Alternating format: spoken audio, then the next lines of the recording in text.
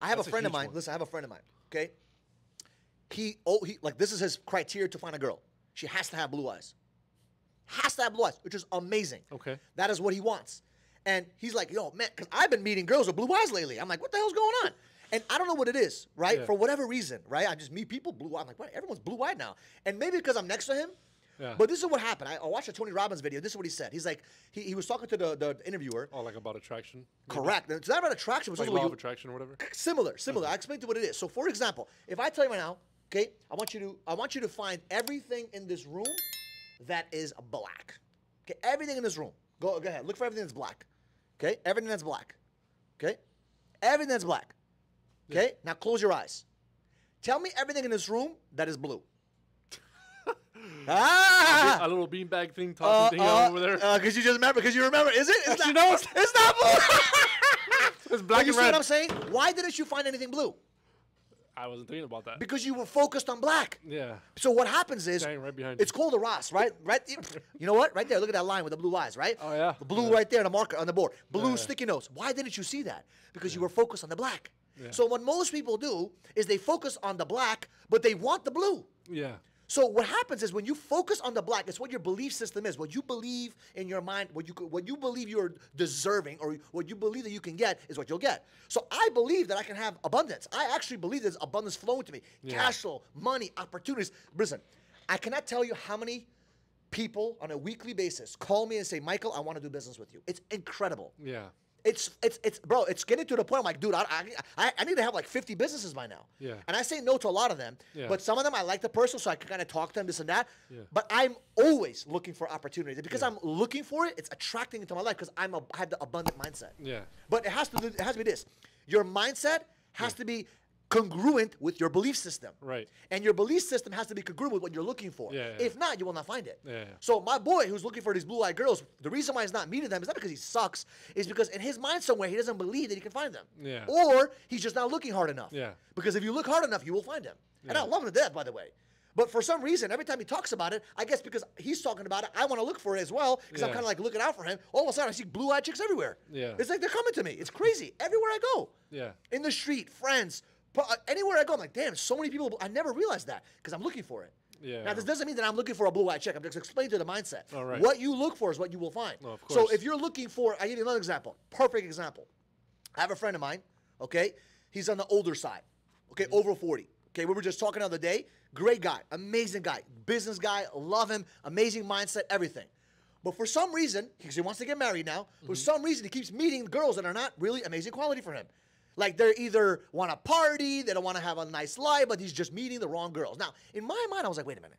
It can't be that it's just Miami. Yeah. But I don't believe that. No, yeah. I don't believe that. Like, Yeah, I know there's girls in Miami that you guys, you're probably Girls watching and this guys, shit. yeah. They're trying to milk guys, go on dates, and just go to Absolutely. nice restaurants Yeah. and Komodo, all those places. Especially when we interview people and they give those answers, like, I get where you're coming from. I but agree, but I also disagree. Yeah, that's what I'm saying. For whatever reason, I don't meet those kind of girls. For whatever reason, I just don't. I don't attract that. Maybe because I'm ugly. I don't know. I don't think so. But it's not because of that. It's because what you believe and what you look for is what you get. If you're looking for wifey, you're going to find wifey. Yeah. If you're looking for biddies, you're going to find biddies. Yeah. What are you looking for? Yeah. And some of you single guys or single gals are looking for your wife or your husband, but your mindset and your brain is not accepting that. So you're out there Exactly. looking for the biddies. Yeah. You're looking to have a great time. You cannot have a great time and find your wife at the same time. Exactly, because you're also attracting who you are. It's not who you are. It's what you're looking for. And by what you're looking for is who you are internally, because your mind is all based on frequency. Yeah. So if you have the wrong frequency, you're going to attract what is on your frequency. So if, let's say, bottle girls, all this shit is on fucking frequency 100, and you're on that level, you're only going to attract the hundreds. But if you're like, if you're looking for wifey, she's a 500 on that frequency, guess what? You're going to meet a bunch of wifeys. They may not be for you, but you meet quality girls that go to church, that go to synagogue, that actually are observant with the holidays, observant with Judaism, observant with Christianity, observant with being Muslim, whatever it may be, because you're actually on the right wavelength. Yeah. Because you're not going to find an amazing wife at level 100. You're not, because that frequency attracts bottle girls, nothing wrong with them, or party girls, nothing wrong with that, but it's not wifey right now. This doesn't mean they cannot become wifey, but once they're ready to become wifey, they go to level 500. Yeah. Like, I'll give you an example. At 21 years old, I was not ready to get married. I was having fun. Yeah. That was not where my mindset was at. My mindset was just having a blast. But guess what? My mindset today is what? I need to find wifey. So am I going to go out there every single freaking night to go party? Here and there, it's okay to spend time with your boys, go have fun. But even then, I was telling one of my boys, he was like, let's go hang out. I was like, man, I feel a little guilty. Yeah. Because I'm like, if I'm going to start going out all the time, what am I going to attract? 100%. I'm going to attract the same bullshit. Yeah. I'm not going to find my wife at fucking Sexy Fish. You know, I'm not going to find my wife. I mean, you could. But what are the chances? What are the high likelihood, right? So with abundance, you got to be very careful with your frequency. This doesn't mean you can't go out, guys. I love Sexy Fish. Yeah. I love Marion. I love Gecko. I love these places. I know these places. I go there all the time. Yeah. But I'm very careful with how many times am I going there. Yeah. Like Kiki in the River, amazing place. Are you going to find your wife there? I don't know. I mean, maybe she's having dinner with her friends. It's possible, but the odds, are not in your favor. The odds are not in your favor. So when it comes to abundance mentality, you want to put the odds in your favor. Absolutely. So what is the abundance mentality? Every single morning when I wake up, I read this abundance chart in my house, and I read, I'm abundant. Everything comes to me and flows to me like abundantly. Everything is attracted to my life. I get opportunities left and right. My phone rings when people come to me, and opportunities are laid out on my face to make a lot of money. My wife is out there somewhere. I'm looking for my wife. She's coming to me. She's already here. I got her. She's with me. I just got to find her. That's the mindset you have to have. And all of a sudden, they pop in your life. Yeah. You understand? So abundance has always worked for me, especially lately. It's like everything comes to you so easily.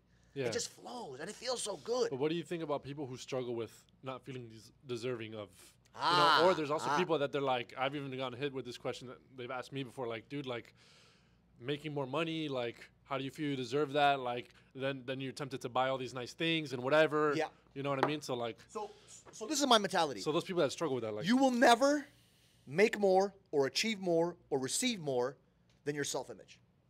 Never. If you believe you're a $50,000 a year person, you will never make more than that. If you believe you're a $100,000 a year person, you will never make more than that. It's powerful. You're not going to make more than that. Yeah. Like, I'm telling you, you're not going to make more than what you believe. You will not. You got to, whatever you believe, like whatever that cap is, you will not make more than that. It's impossible because you do not accept that. You're not accepting that wavelength. So you have to be open, and you can't just say, 10 million a month. Do you believe that? Yeah. Some people that say that believe that, and they get it.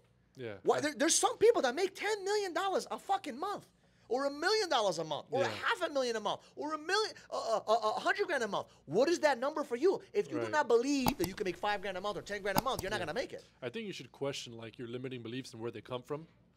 100%. You said something powerful. Yeah. You need to question what you believe. Yeah. And that's the hardest thing to do because your deepest belief systems is what's getting you the life that you have today. So sometimes because your mind accepted that belief, it doesn't question it. So you have to learn to question your own belief system. Yeah. Like, why do I think this way? Yeah. Like, I give you an example. My mom, as we were growing up, my parents always said this: don't whistle in the house, you're going to lose money. Yeah. I want you to think about that for a second. It's a Russian thing. It's a Russian fucking stereotype. You said don't whistle? If you whistle in the house, you will lose money. So when I used to go home, I used to go, and they were like, don't whistle. And Russian, it was saying, "Nisvisti." I'm like, what the fuck you talking about? What? I said, okay, let me ask you a question. It's like a superstition thing? It's a superstition. What does me whistling have anything to do with money in my pocket coming in or out? You tell me. Dude, I have no idea. There's no fucking, you know what it is? Some ancient great grandma, 700 years ago, didn't like the fact that her children were whistling, so she spooked the kids and said, hey, if you whistle, you're going to lose money. Yeah. And that superstition was passed down from grandma to grandma to grandma to my fucking mom somehow, and all of a sudden the Russian community says, if you whistle, you're going to lose money. It's insane. Yeah. Or, I have another one. Do not open the umbrella inside of the house. Can you imagine that? So if I open up the umbrella in the house, I'm gonna lose money. Or another one, even better yet, do not jump over someone because you're gonna stay short. What? Bro, I was like, what the fuck? So I used to fucking do this on purpose. I'm very oppositional. No, I used to jump over my brothers all the time. I'm like, it is what it is. Yeah. It is what it is. It just makes it's all this stupid shit that you believe, right? It's a cap. It's a limiting belief factor. It's all bullshit. Yeah. Right? There's certain things that are true. There's spirituality and spiritual things that are out there. It's true that you cannot see. But some of that shit is just bullshit. Thank you so much for watching this video. If you want part 2 or part 3, do me a favor. Click on the next video. And do me a favor, subscribe to the channel. We love you so much for showing us love and support. And we'll see you guys in the next one.